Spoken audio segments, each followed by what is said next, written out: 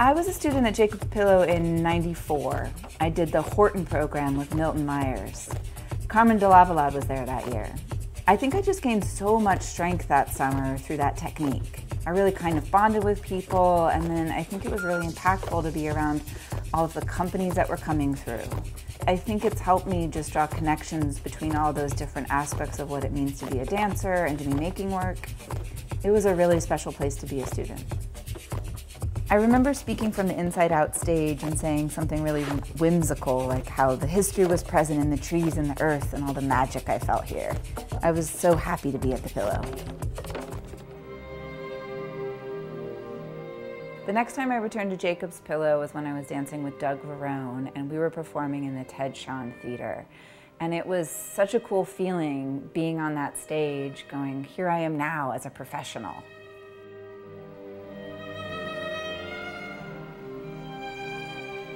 Mark, Mark, Mark, Mark, Mark, Mark.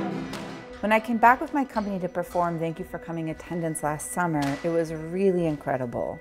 The space that we performed that work in, it was as if it had been built for that piece. We had never done that work before there, and I had never performed with my company there, but it felt like a homecoming for me. Often people will come up to me after a show and they'll say, I loved your play.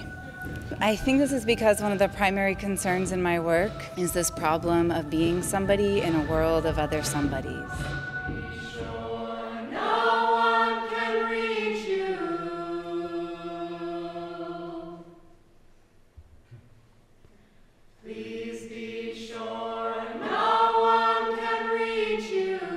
My choreography is a kind of irreverent mix of raw physicality, scene, state, image, text, song, and often use of prop.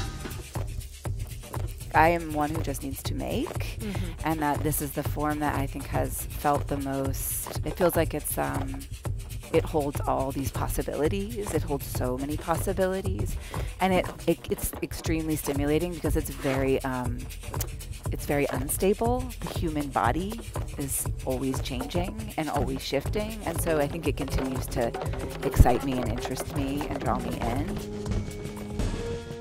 Being in my body with other humans, being in my body creating, making things live and in real time, and then inviting people into those spaces where they can get to have a bit of that in their own lives, I think is revolutionary.